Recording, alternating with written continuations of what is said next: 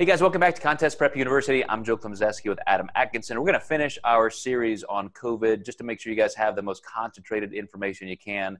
And Adam, I want to just tie this together with the fact that we've been addressing very specific contest times and how to adjust for that, what to do with your nutrition, what about training.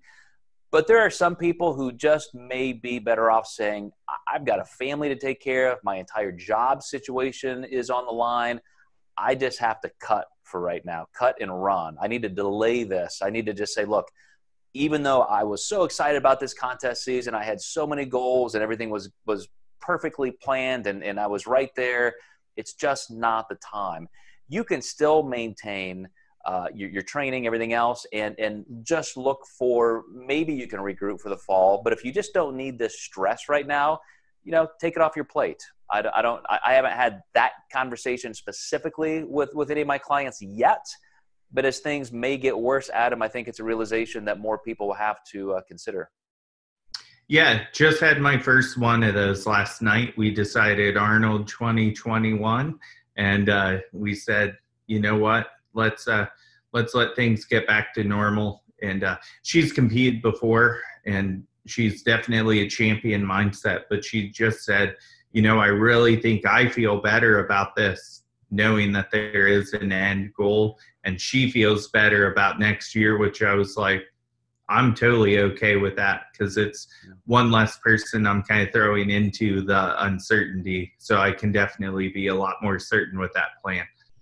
Yeah, every single competitor, every coach, every promoter, every head of the bodybuilding organizations doesn't want to hear what we just said. Everybody wants to say, let's keep everything on track. We need it for our mental health, for our physical health and goals. We need it to keep our economy moving forward. And so I'm throwing this out there just to say, for some people, it may be the best. For other people, the best move may be to continue to adjust and move forward and stay in the game. Absolutely. But I do think for a small percentage of people, you're going to have bigger things to worry about. But there are some other ancillary topics that we can cover, Adam. I don't know. You had mentioned that even people who use performing-enhancing drugs and things like that, I'm not the biggest expert in that realm, but I know if you are planning different cycles and so forth, you need to be wary of, how is this going to affect my schedule changes? And do you give much advice to clients in that area? Yeah, and especially with the health epidemic right now, I would really advise staying away from stuff that's really toxic to your, liver and kidneys. With a respiratory issue, you start circulating less oxygen to those organs, and those are what die off first if you catch this.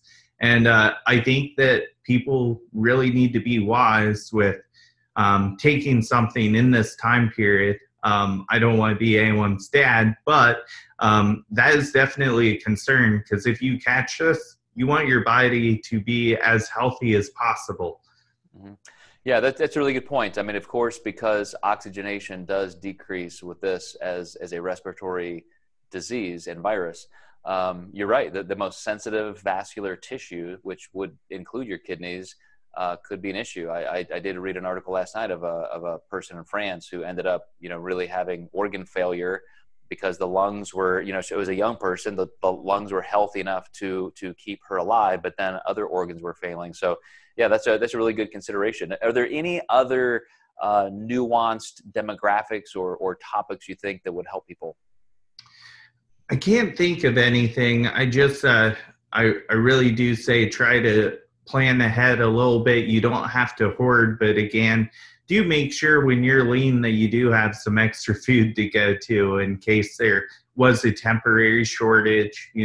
Maybe save a couple water bottles. Not saying you need to have a whole bunker, but just prepare a little bit. I think the problem with how this whole thing started is no one took it serious, and now we're on lockdown and everyone's like, oh shit. Now we're taking it serious for the most part. Let's not let that happen and under-prepare, but let's not short people out by over-preparing. This is why we have the toilet paper issue right now.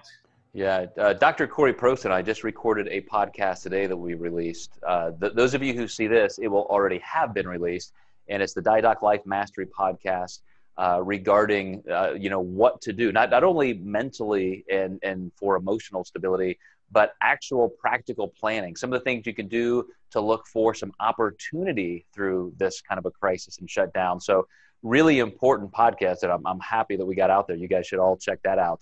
But Adam, thanks for your help with this. I think this is kind of tangible advice competitors needed to help them with their planning. So you guys share these around if you think it'll help other people.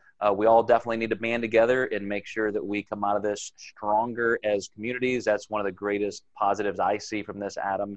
So thank you for your contribution to this, and we'll see you guys next time in Contest Prep University.